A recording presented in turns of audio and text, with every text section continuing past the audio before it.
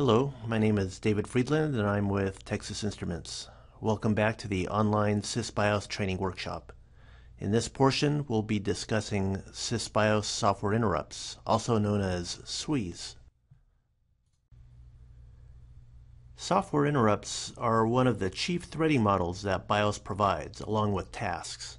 Swis are patterned after hardware interrupts, also called WHIs, but provide a way in which processing can be done in a more controlled and less restrictive way.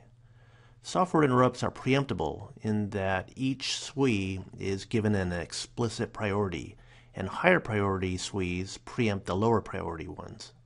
The SYS BIOS scheduler completely controls this and handles all of the context, saves, and restores. One important feature that you need to understand is that, unlike tasks, SWIs operate on a single stack.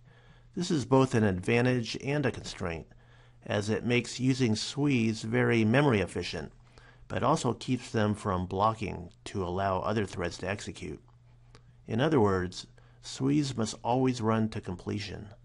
In this sense, they are very similar in design to the hardware interrupt thread. The stack that is used by SWIs is the same stack that WHIs use. Every time a SWI is preempted, it will first need to push its context onto the stack. Because of that, the size of the stack that needs to be allocated is directly proportional to how many SWI priority levels the system will need. SWIs can provide a very important part of the system because this thread occupies the space between the hard real-time functions of WHIs and the background soft real-time processing that occurs in the idle thread. SWIs are not only similar in design to hardware interrupts, but they are very often called by them. A typical use case is for a system to have a hardware interrupt start a SYS BIOS WHI thread. The functions within a WHI are those that require an urgent response time, such as servicing a peripheral. They tend to run at sampling rates, which can mean higher frequency, so a short duty cycle is essential.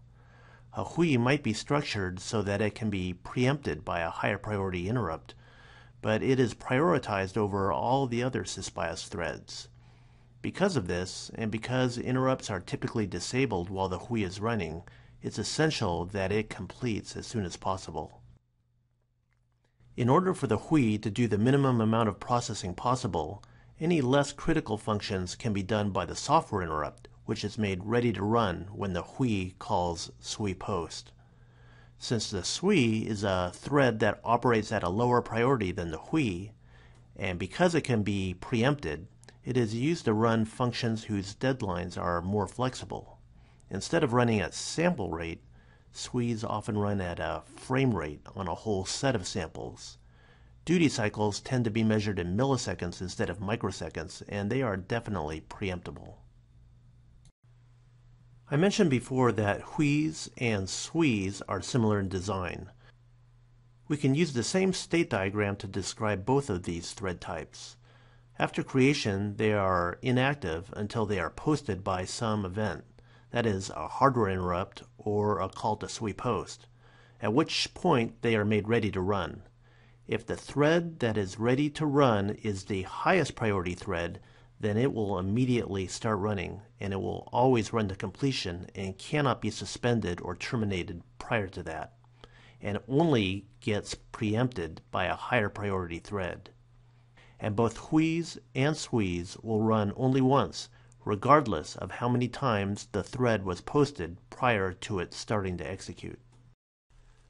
A more pictorial way of representing what I just said is shown here. This diagram shows three different threads running in a system. The highest priority thread is the hardware interrupt, or WHI, which is running periodically to collect some kind of samples. After the WHI collects 9 samples, it posts a software interrupt, which the scheduler initiates as soon as the higher priority WHI is completed. The SWI can then begin processing the set of samples. However, it will be immediately preempted the next time the WHI is ready to run. When the SWI resumes, it can then finish running to completion. Since neither the SWI nor the WHI is running at that point, the scheduler will run the lowest priority idle thread. The advantage of this arrangement should now be clear. We have minimized the amount of time that we are processing hardware interrupts in the WHI because the processing of the buffer of data is deferred to a lower priority thread. Our system will ultimately be more reliable because we are narrowing the window in which we need to disable interrupts, and the software design will be more modular because the buffer processing is all within a separate function. Our system will also be more extensible because if we need to add additional types of processing later, we can introduce them in additional threads that are appropriately prioritized. Here is another example, and this time we have two SWIs running instead of one, both with the same priority. In this case, SWI A is posted and starts to execute, but of course when the WHI is made ready to run by an incoming interrupt, it's immediately preempted. The WHI posts SWI B and makes it ready to run, which is represented by the dotted line. However, it does not actually begin to execute until not only the WHI is completed, but also when SWI A is completed. SWIs of the same priority are scheduled first in, first out, so SWI A gets to run to completion before SWI B starts to run. And of course, when SWI B completes, the idle thread gets to run. Now in this example, we once again have two SWIs. However, this time they are running at different priorities. But I have also added another twist. Instead of the interrupt service routine running as a BIOS WHI, it is just running as a standard ISR. The diagram shows the lower priority SWI A running, but it gets preempted by the ISR, which in turn posts the higher priority SWI B. However, instead of SWI B starting to execute after the ISR completes, we see it starting to run right away. That's a clear violation of our SYS BIOS scheduling rules, which mandates that SWIs should implicitly be considered a lower priority thread than the interrupt processing threads. The reason that this happened was because the BIOS scheduler didn't know that the ISR was running in the context of a WHI, and so the SWI was run in the same context. The preamble and postamble code that gets run in BIOS WHIs was not present in this case, so bad things were allowed to happen. If you'd like to see more information about BIOS WHIs, please check out the module of this training series where we discuss it in more detail. We'll now take another look at this example, but this time using a BIOS WHI to process the interrupt service routine.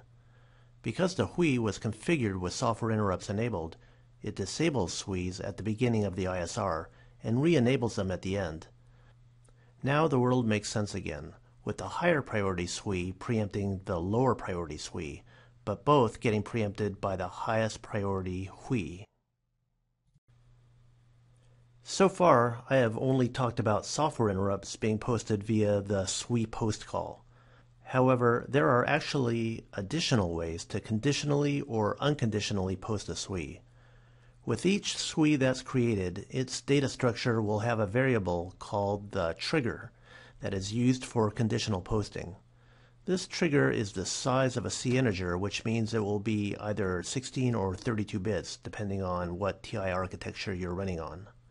The API call SWI-INC will unconditionally post the SWI, but will also increment the values stored in the trigger.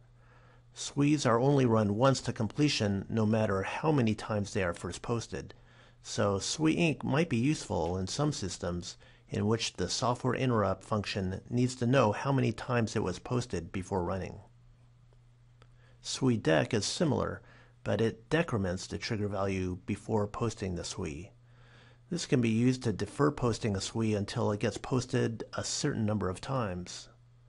SWI-OR allows the application to bit-OR the trigger with a mask value before posting. SWI-AND-N will only post the software interrupt when a mask value that is not ANDed with the trigger equals 0. That could be useful if there are multiple posts that all need to occur before the SWI runs. To make this more useful, the API call SWI-GetTrigger returns the latched value of the trigger when the SWI function was called. The reason the value is latched is because the actual trigger value will be reset to its initial value every time it's posted. This slide presents the runtime API of the SysBIOS SWI module. In this piece of code, I have created 3 different variables. The first 2 are types defined by the SWI module itself, the first being a structure that holds all of the various SWI parameters. The second variable is used to store the handle of the SWI that we will create. By calling SWI params init, we can fill the param structure with all of the default parameter values. We can then easily update the parameters that we want with different values, in this case the priority of the SWI, while not worrying about the others. We are also setting up an error block variable so that if the create failed, we could find out more information on why it failed. Finally, we call SWI create, which will instantiate the SWI instance and return back the handle to the new SWI. Also on this slide is a summary of the other API calls used to control a SWI. Creating a new SWI with the xgconf configuration tool is shown here. The SWI module itself can be configured to specify the number of SWI priority levels that are being used by the system.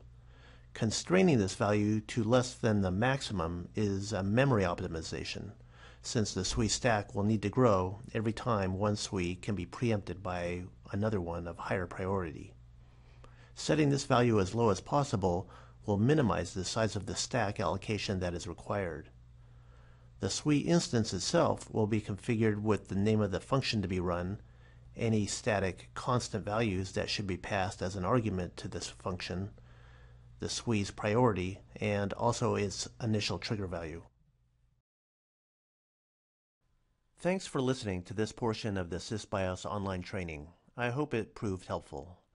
Please note that SysBIOS is included as a component to CoComposer Studio. However, if you would like to download SysBIOS as a standalone product, you can go to the webpage listed here. Also, if you have any questions about using SysBIOS, or if you would like to make suggestions on how to improve this training series, please post a comment to the TI-RTOS Forums BIOS page at the web address shown here.